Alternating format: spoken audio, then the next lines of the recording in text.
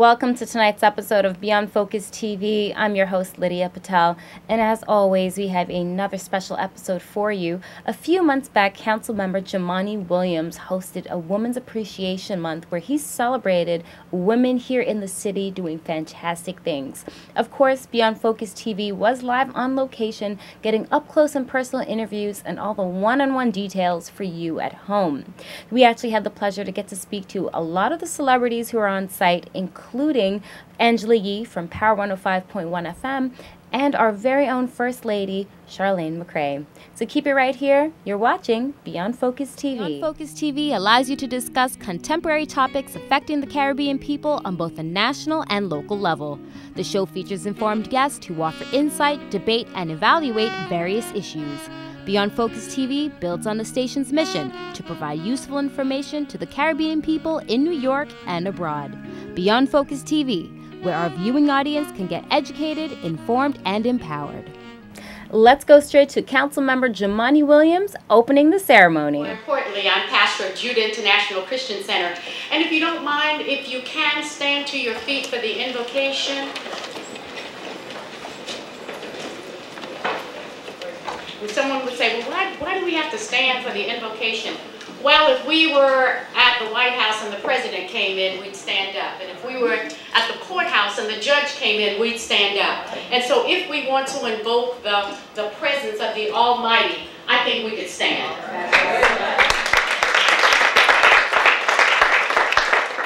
Gracious God, our Father, we thank you and we praise you. We bless you on tonight and magnify your name. We thank you for the purpose for which we've come on tonight, and that is to celebrate women of distinction. We ask that you would watch over us on tonight. We thank you for those that have been chosen on tonight. They've come through journeys, they've come through storms, but they're still standing. They put themselves aside in order that they might be able to help and embrace someone else, and so we thank you. We invoke your presence on tonight because we know that without you we can do nothing, and without you we fail. But when we call on the Almighty, you show up and you give us everything that we need.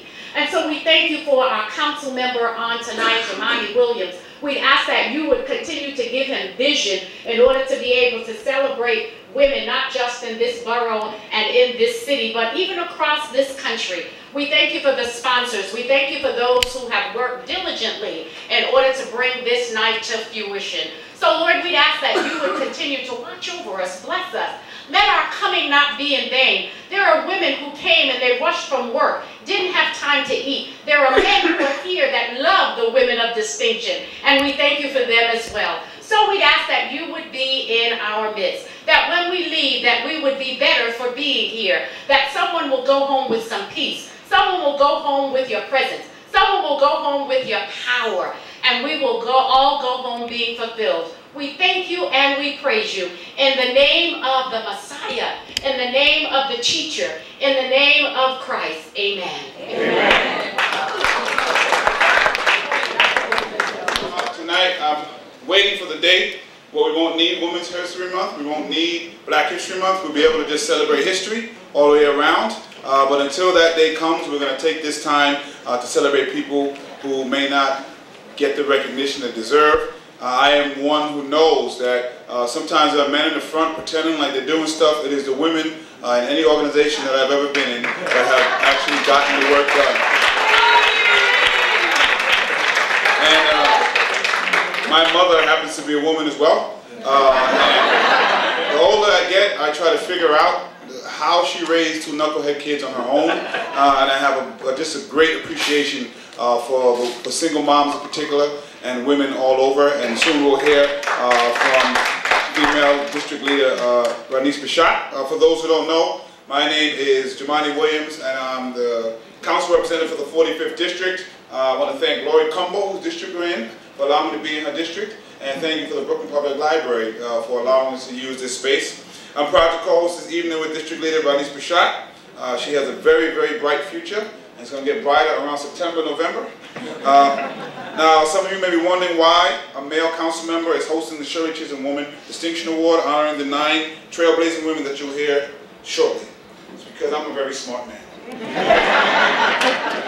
But in seriousness, Shirley Chisholm a strong, powerful black woman, and she inspires me. I know she inspired many people here.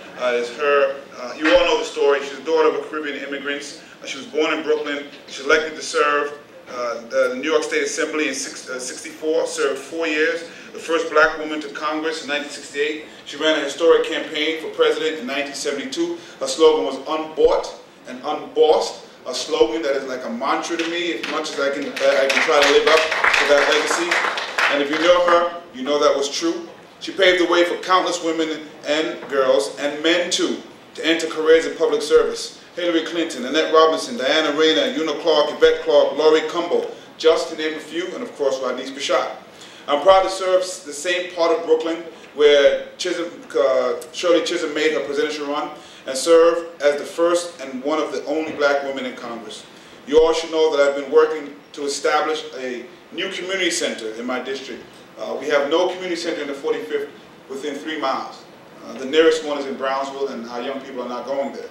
We'd like to call that community center the Shirley Chisholm Community Center.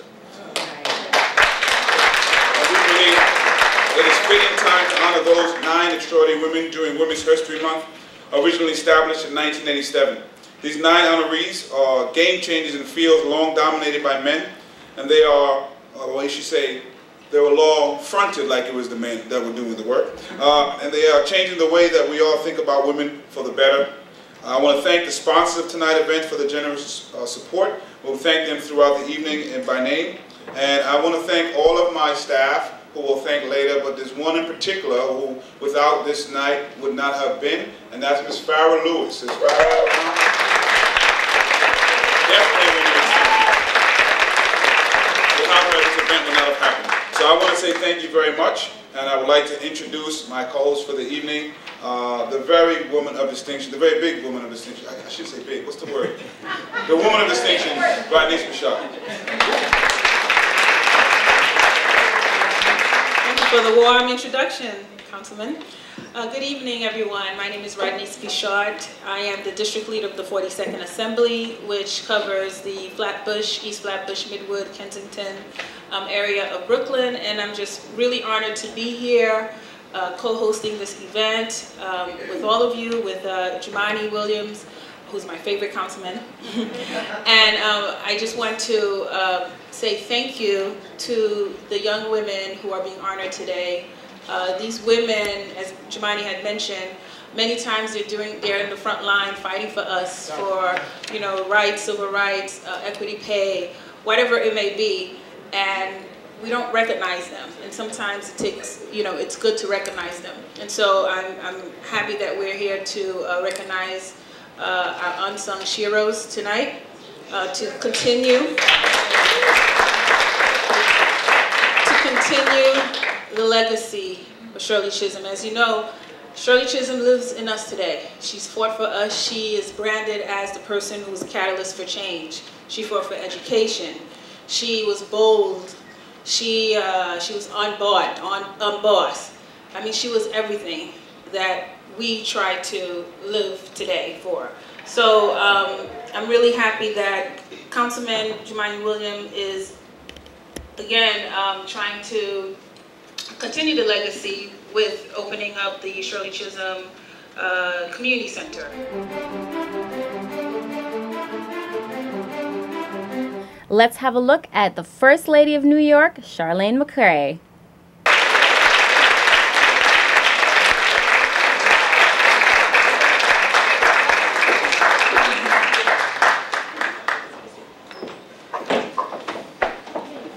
Hello, everyone. Hello.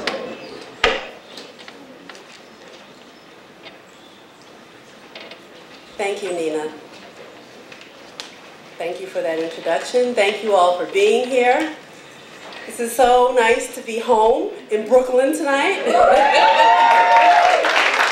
I love this place. This library is one of my favorite places. Jumaane, thank you for putting this event together.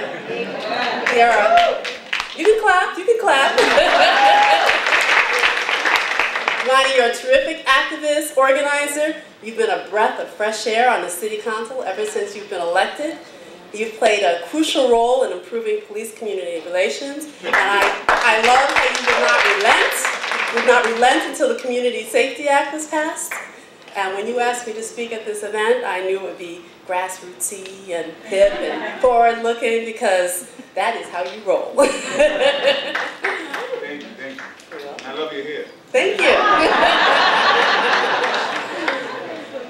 I also want to thank all the other cool electeds who are here tonight. And I can't see you where you are. I don't know if Scott Stringer, our controller, is here, Tish James, Annette Robinson, Deputy Borough President Diana Reyna. Just like raise your hand if you're here. And Councilmember Lori Kumbo. Thank you all for, I know you all had a part in supporting this event tonight. I thank you. And this evening, I also bring greetings from my husband, our mayor, Bill de Blasio.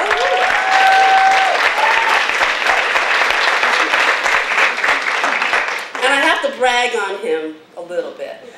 Now, did you know that of all the senior appointments that have made thus far, that Mayor de Blasio has made, more than half of them are women?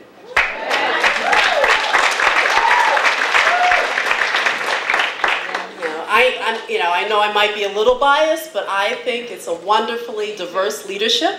And I'm going to say it again because it is just so darn unprecedented. I said more than half of the administration.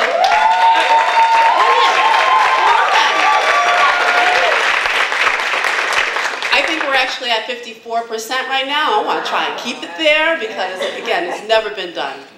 And this may be, the last days of Women's History Month, but it's just the beginning of women making history in the de Blasio administration. Now, Mayor de Blasio and I extend our congratulations to all the honorees tonight: Rachel Lloyd, Angela Yee, Zakia Ansari, Linda Sarsour, Demetria Lucas, Michaela A. Davis, Lisa Fernandez, Michelle McClimans, and Ella Weiss.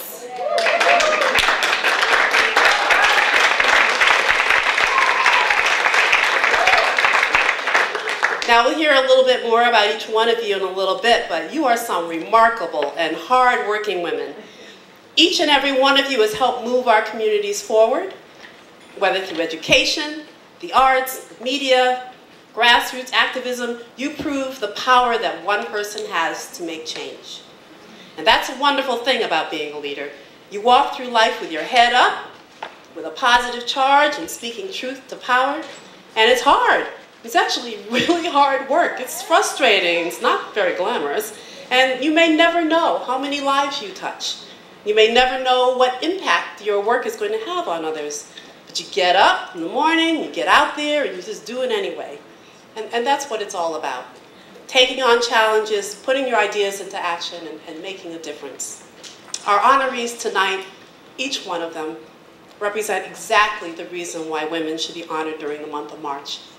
And all year round.